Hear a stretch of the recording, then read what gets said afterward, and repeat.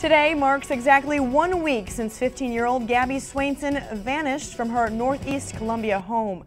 Good evening and thank you for joining us. I'm Cheyenne Malone. Well, Gabrielle Swainson was reported missing last Saturday. Her mother returned home from work when she discovered her teen was gone.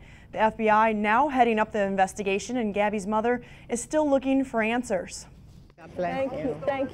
Gabbiee Swainson, a mother trying to stay strong as the search continues for her daughter Gabbiee. Saturday marks day 8 and still no sign of the missing teen. Gabrielle, I just want you to know that I love you. I want you to come home. No matter what the situation is, just come home. Elvia says when she reported her daughter missing, the Richland County Sheriff's Department initially filed the case as a runaway.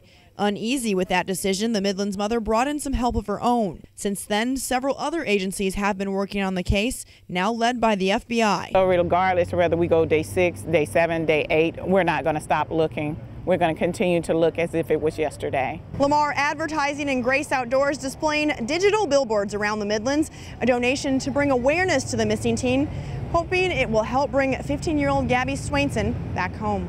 I want you to come home. I need you to come home. The Midlands community is showing an overwhelming response to Gabbie's disappearance. Some coming together in groups passing out flyers each evening. That is covering Gabbiee, Lord God. Others through prayer. God, she's coming in the blood. Come home, Gabbiee. We love you. I cannot live another day without you home. I need you to come home now. Now, Thursday would have been Gabbie's first day back at school as a sophomore at Ridgeview High. Gabbiee was last seen Saturday at her mother's home in Northeast Columbia wearing pink and black pajamas. If you have any information about Gabbiee Swainson, please call Crime Stoppers 1-888-CRIME-SC. You can remain anonymous, and police are now offering a $6,000 reward for information that could lead to finding Gabbiee.